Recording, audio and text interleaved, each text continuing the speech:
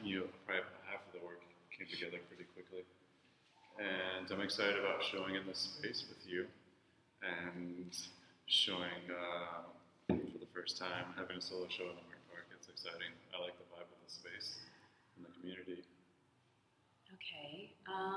I want to start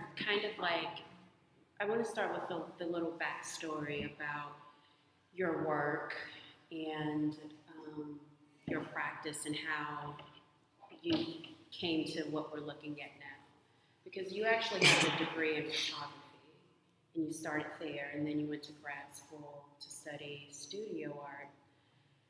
Can you explain briefly how you came to using the material of books, particularly encyclopedias, and now you're kind of expanding into medical textbooks and law books for very specific projects? But what was the first instance of you working with that material and why?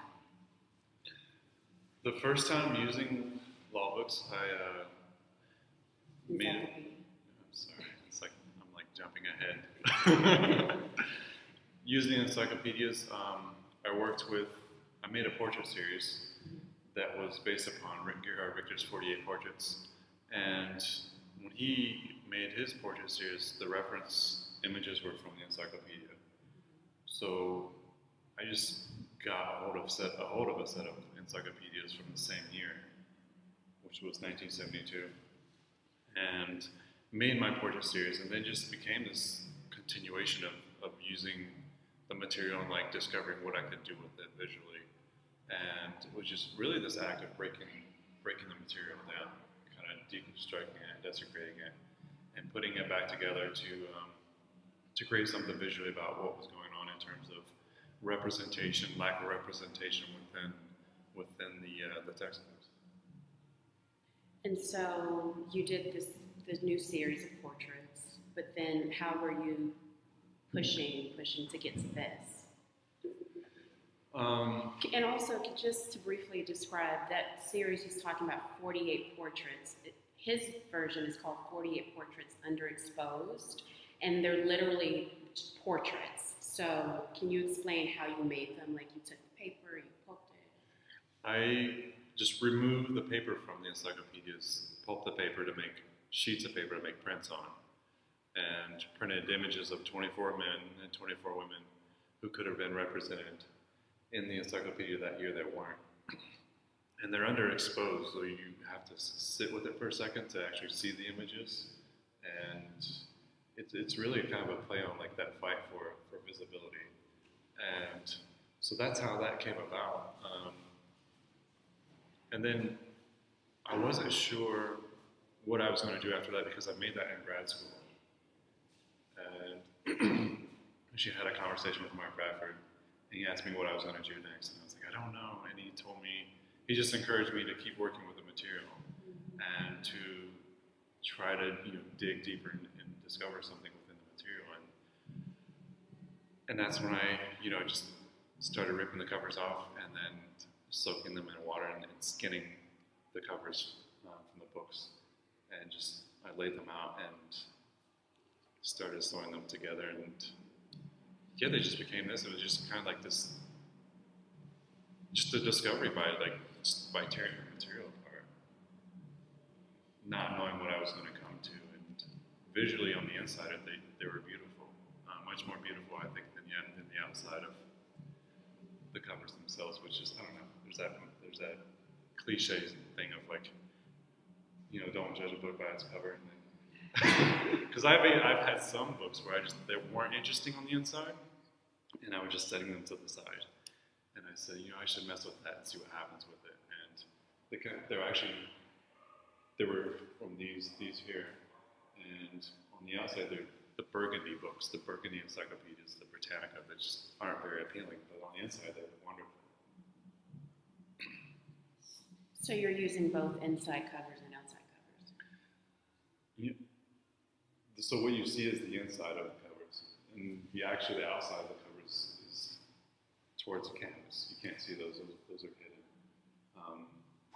I haven't done anything where you can actually see, other than the piece with the spines, where you can actually see the outside, the visible outside of the original form of the material. I want to talk about, we have in this exhibition a room in the back, and it has an installation in there called Black Hole. And I actually saw an image in a Google search from you of that piece from when you were in grad school. And this is the first time that we've like shown it publicly or whatever. Was that what we see in that back room, which is just the spines of the book like falling out of the wall? Was that before you started making these artworks? Was that after? Was it the same time? That was before. I made that during grad school. That was pretty early on. And it was the first time I had sewn the material together. And I just removed all the information. It was more about this idea of, there's a lot of information there. I won't dismiss that, but there's a lot of information that's not there. So it was kind of like this play on just like removing it all, and like thinking about the void that exists. But I made that was only up for a couple weeks, because I installed that in my studio, and there was the fire marshals came to do an inspection, and they told me that it was against fire code, so I had to take it out of the wall and patch the hole in the wall. So it was only visible for like a couple of weeks, and it's exciting to be able to share that piece again. The material so far with the encyclopedias started from this 48 portrait series, inspired initially by Gerhard Richter and what he was doing. I'd like for you to explain to us why specifically you're choosing to use the encyclopedia. Like, go more into why this material versus just any book. I think from, excuse me. I think with this book, well, even personally, thinking back from an early age of doing research and using this material as like an acceptable form of material for doing research, like writing papers in school, like junior high, and that sort of thing. Using that information and it being acceptable, but it's a widely recognizable source of information, source of material, and I was thinking about the material itself and the information, just like being highly respected, and thinking about it, even though it's highly respected and there's a lot of information that's usable, but there's something wrong with it. There's something flawed that, there's the information that's left out, thinking about who creates the information, who compiles the information, who puts it together, and who leaves out information, the information that's left out intentionally, and really bringing that to light and having discourse around that. And also really being a reference for different structures that exist and that control things, and I'm just like the negative aspect of those entities that exist.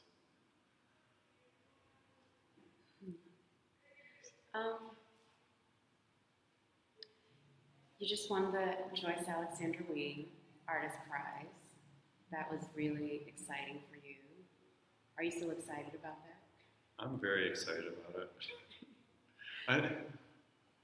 It was totally unexpected, and it's nice to just, I guess just to back up a little bit, when I was finishing grad school, there was someone who visited my studio, and she asked to purchase a piece from me, and I was just like, she was like, how much do you want for it? And I was like, I'm not sure. And she goes, well, isn't this why you're doing this? I was like, not really. I'm making it because I love making the work, and I'm making it for a particular reason. And then again, that does only go so far.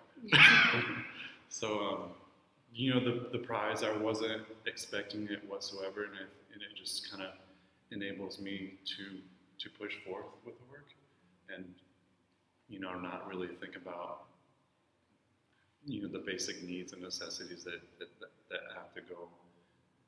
They're just a part of life. I have a family, I have 2 kids, and it really enables me to just like go in the studio and continue to make my work without really thinking about, taking care of the basic needs of life.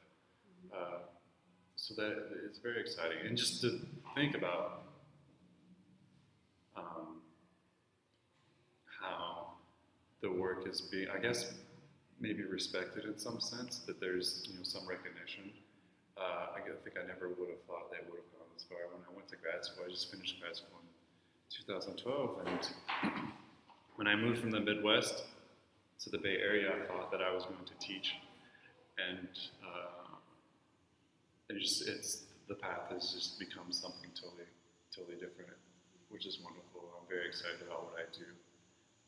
I'm excited about making the work and sharing, what is in the work. So I'll still be excited for a very long time. So thinking about like the future, you kind of mentioned that just a little bit. Over the summer, you did the Recology residency that's up in San Francisco, and you made a three-dimensional piece. You did like a sculpture in a sense with, it looked like a cement block, but it's really the paper that's pulped. Talk about like ideas that you have beyond the works that we see here, these two-dimensional things that hang on the wall. Like, what else are you thinking about? And in 2015, going forward, we know that you're doing a site-specific installation in New York, and what other ideas are you considering in this sort of three-dimensional space? Is that something that you want to keep exploring? I want to explore the three-dimensional piece.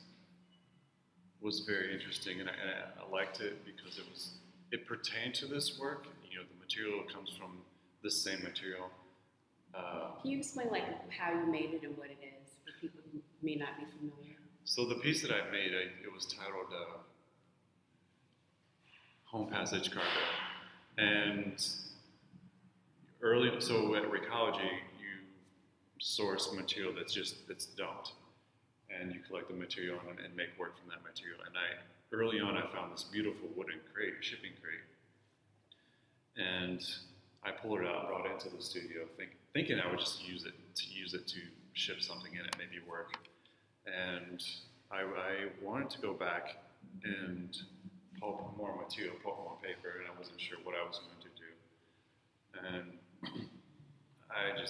the night before I pulped the papers, because I actually had someone come to the studio to help me do the pulping, because they have this machine, it's called a Hollander beater, to pulp paper, and pulp 5 gallons of paper pulp within 15 minutes. So it was as before I was just using a household blender, and it took a lot of time to do that. So I was thinking about the material, or thinking about the crate, and thinking about shipping, and the term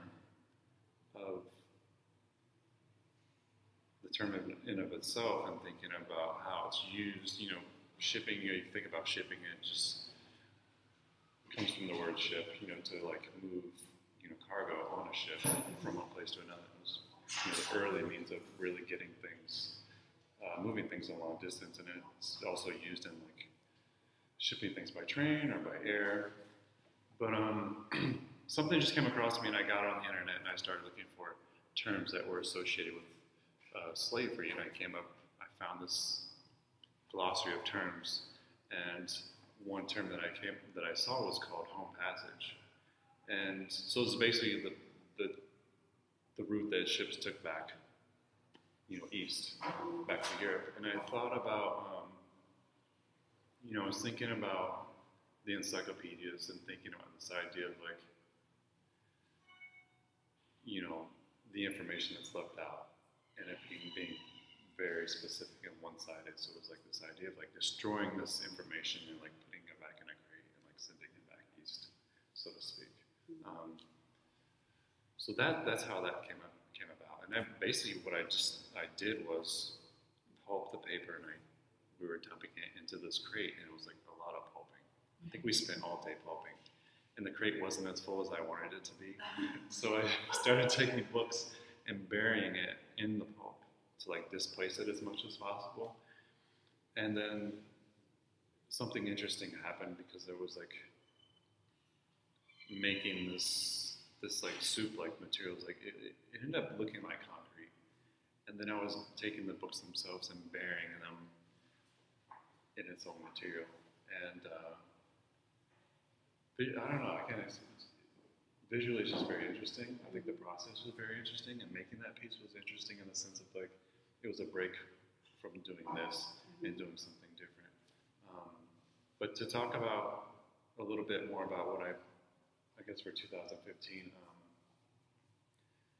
I've worked predominantly with encyclopedias, with the exception of Bad Practice, which was used from medical books.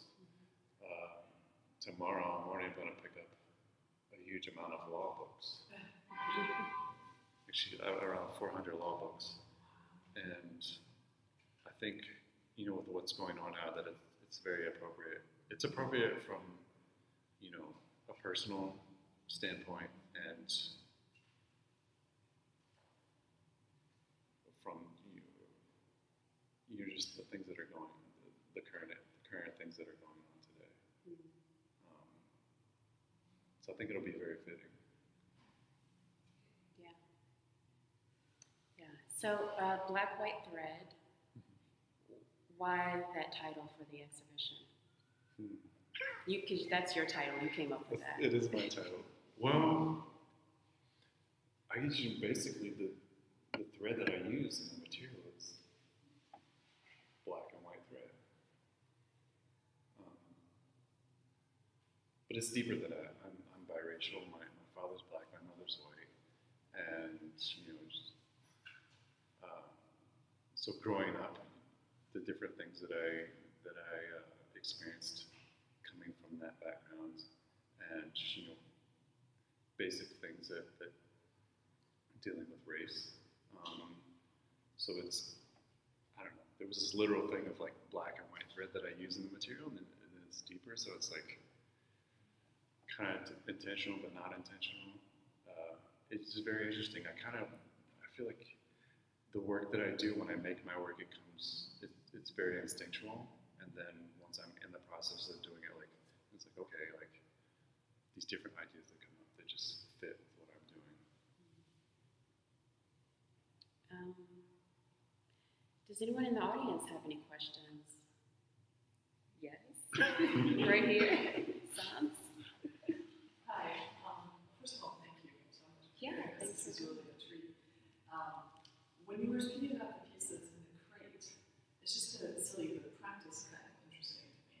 Were there many colors of paper? Was it all just kind of black and white, or was it just all sorts of colors from insides and outsides of books? And is that important to you? There was no color at all. So a lot of people thought it was concrete. Yeah, so it was just like a grayish color.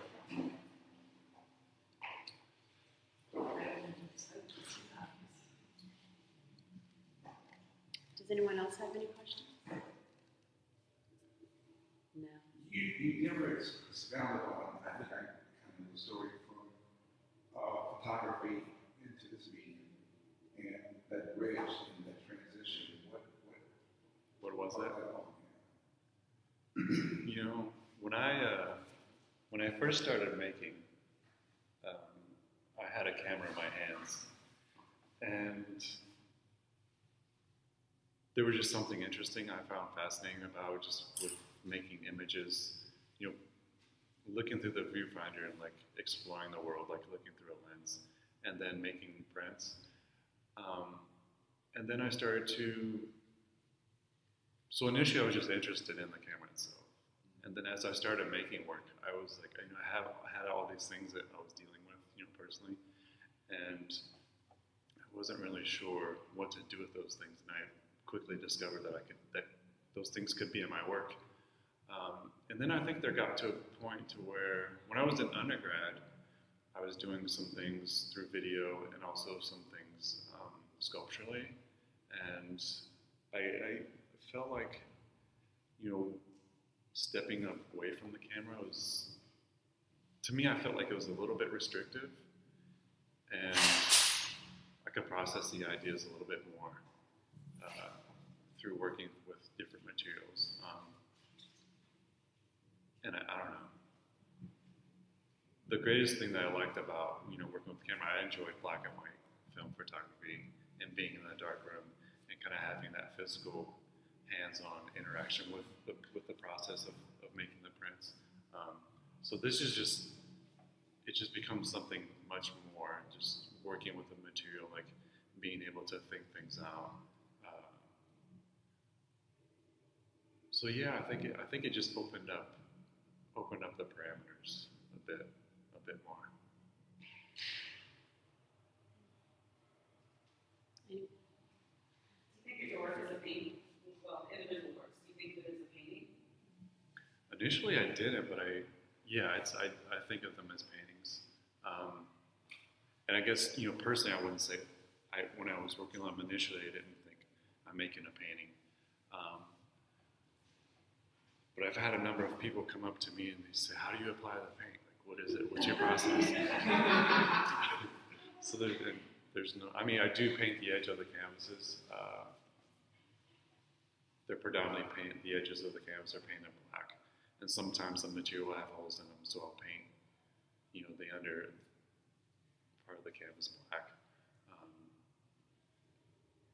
So yeah, can naturally say that just because they're on canvas, it's a painting, but yeah, and that it never fails that someone every now and then asks how painting is applied. So yeah, we'll go with that. Can I get back to my question? Good. So do you think of your work as a quilt? That too. I mean, especially that piece back there in the back corner. Lots of people think that's a quilt anyway. They Yeah. do. Yeah, so I think some of them look more like, a few of them look like quilts more than others, and that's an interesting thing too. And using a sewing machine, so I sew these materials together, which I'm not. I don't mind that they have that aspect. I think that's important. That's an important quality to the work. That I guess thinking of the existence of artwork in general, and like how it makes its way into certain sectors. Some artworks do and some don't. So I think that's important. Yeah, if that makes sense, without saying too much. Anyone else? Okay, I have a few more questions. Okay.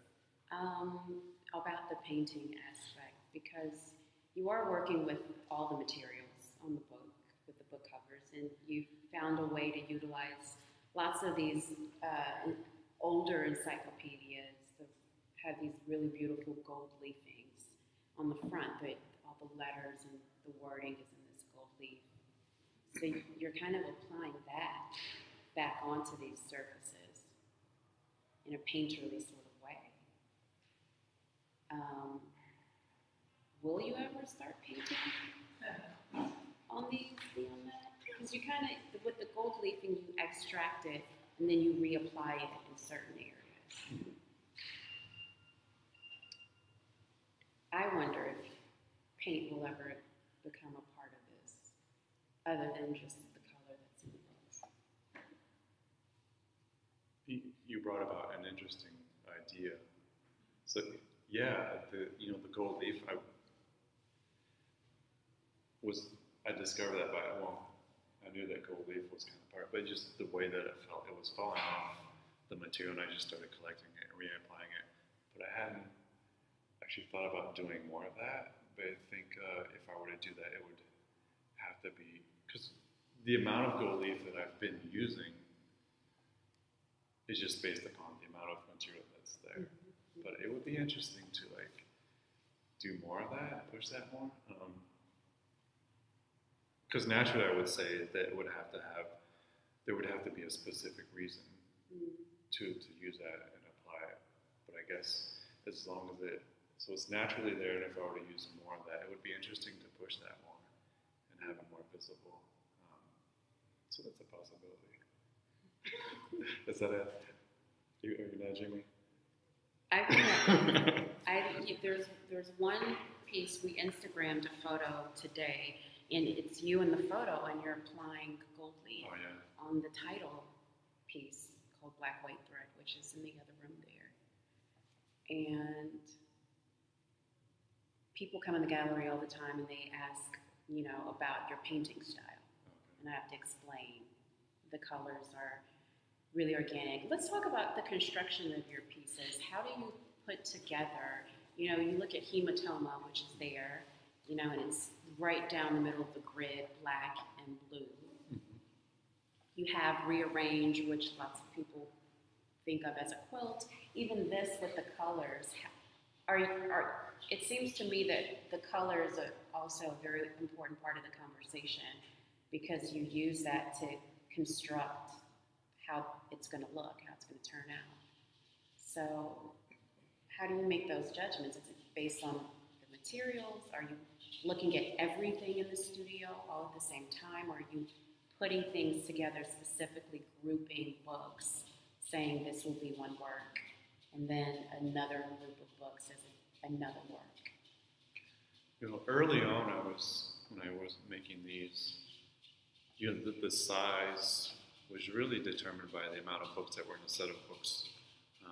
Hematoma is actually from two sets of books, and I had them together. And they looked good together, and by themselves they would have come out to this odd arrangement. They weren't. I guess I didn't feel like it was like symmetrically not so appealing. So I started placing them together, and they worked out well. And rearrange, that came together because those shapes are naturally that way, the way that the books were constructed. And this piece right here was the first time that I had. A lot of the pieces are in a grid-like format, and that kept coming up. And with this one here, I just kind of wanted to do something different. So this was like the first piece where I did actually rip the covers down into smaller pieces. So I just cut them down into quarters and layered them together. It just became more about experimenting with, the aesthetic and pushing it more rather than I just come up with something new. It's about the thing about the process, the initial big part of the process it's about breaking the material down. And when I'm putting it back together, that's when it becomes more fun. So I guess like tearing it down is like putting this I don't know, it's like this cathartic process, putting that energy into deconstructing the material, and putting it back together is a bit more playful. It's a great exhibition, Sam. Thanks. Yeah. So if there are no more questions. Oh, there are. Okay. I mean, we can talk about it before I got here, so it's a little late, but is there any social commentary that happens because you're using books, especially in this day and era? And what happens to the inside of books when you're going to them? I've done a little bit of paper pulping, and a lot of the other materials I've put them into recycling. And it's interesting, like I've had a couple people that come up to me and are extremely bothered that I'm destroying these books. Really? Yeah. Like, what do they say? Well, just growing up, from an early on standpoint, of like, you get in trouble for drawing in the book or writing in the book, and doing those sorts of things to it. So there have been a couple of people that were very bothered by that, because I guess they were conditioned to like keep the book very neat and clean. After I made a few of these, and then I went to get more sets of books, at first I felt bad about it, and then, I don't know, I got over it pretty quickly.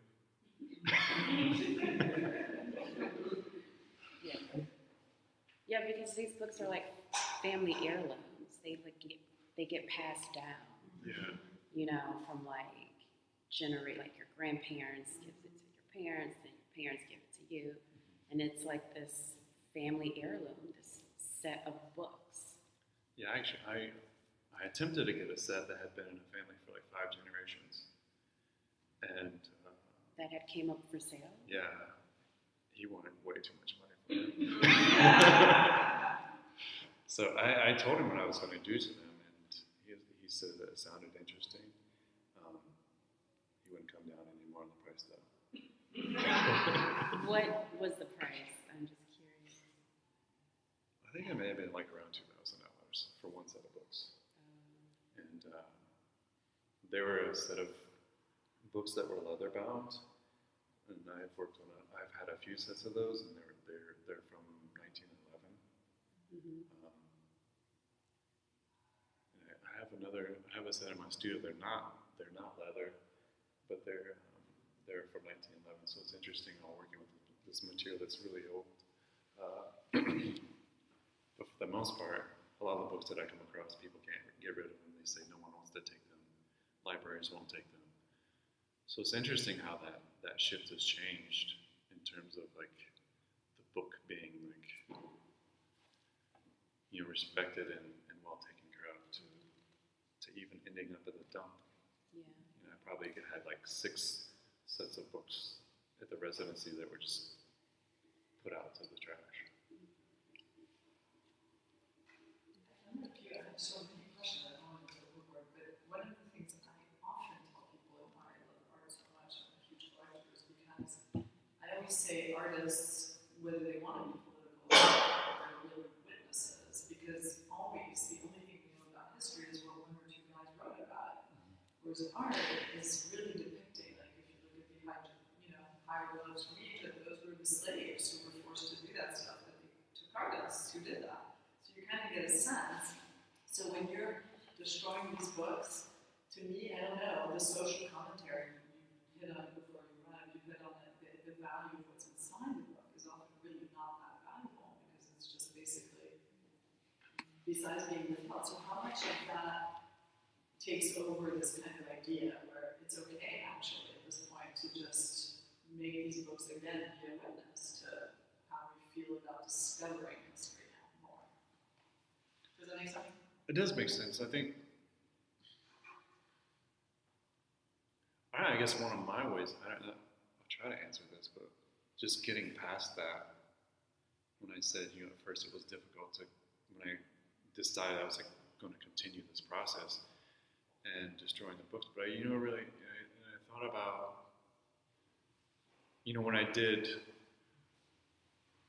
when I made images of 24 men and 24 women, like how I had to go to specifically to, books that were like Encyclopedia of African American History, and where it wasn't, like this information just wasn't in these books that everyone recognizes.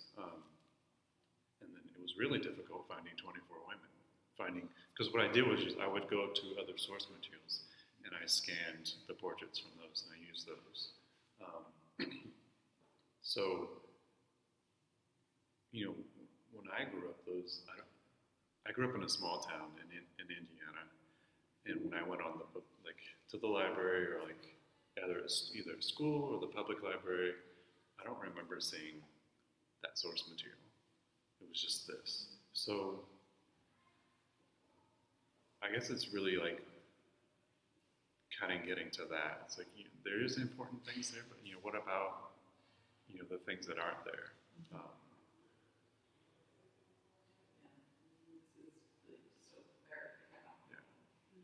I made another piece. It was titled 736 Portraits, where I removed all the formal portraits or formal images of white figures and black figures to pull them out of the book and juxtapose them to show the offset of representation.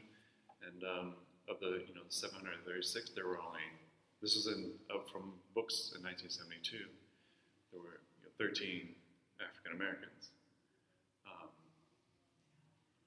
And then, a number of those were actually from a section in the book that was titled African Americans. Rather than, Martin Luther King was in there, Frederick Douglass was in there, rather than being under K or D, in that section of the encyclopedia, they were. So that was, yeah. So, yeah. And when you think about that, it makes it easy to destroy the material.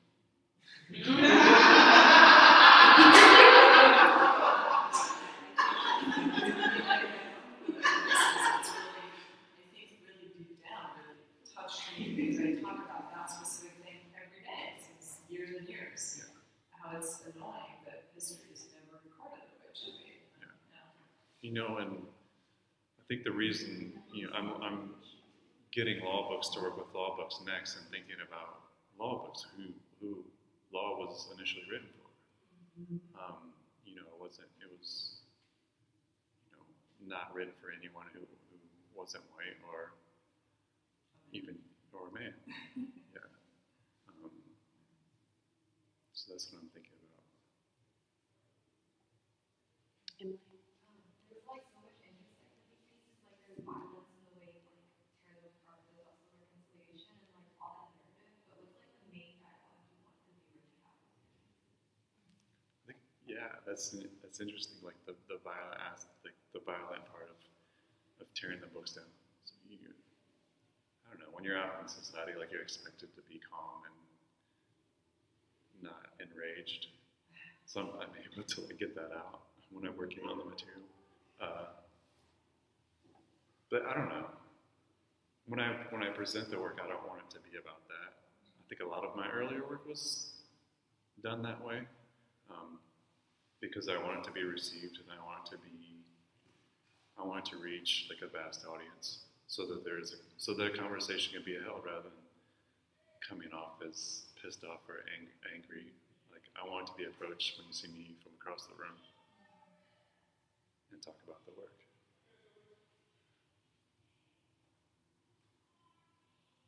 Any more questions? I did want to ask one more thing, and then we'll wrap it up. The material is very delicate, and you are handling it in a very non-delicate kind of way, and then you're sewing it together. Even when you talked about this set that you have in your studio now from 1911, it's paper, and paper is just a fragile material. You have to go through great efforts to conserve paper.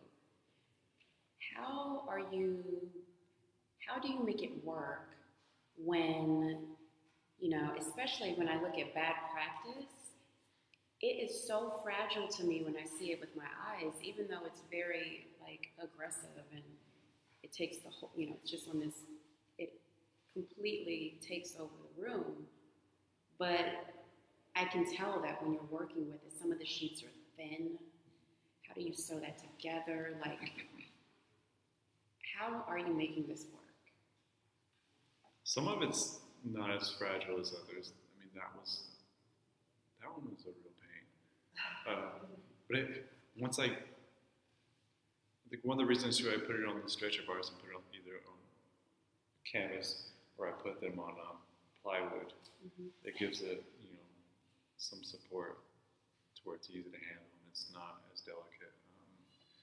Yeah, that was one of the other reasons why I chose to display them that way. But sometimes there's just a lot of cursing that goes when I'm sewing them together. Have you destroyed a work that was in progress because you mishandled it?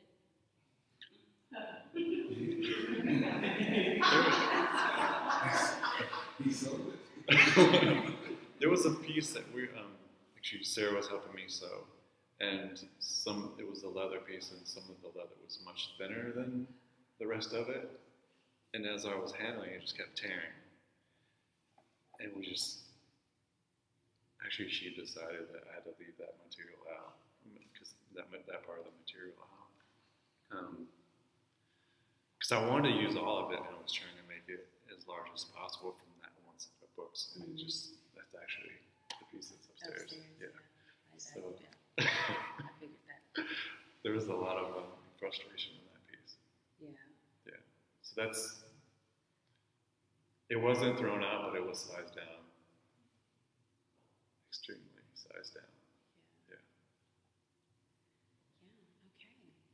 So no more questions? Thank you so much, Samuel.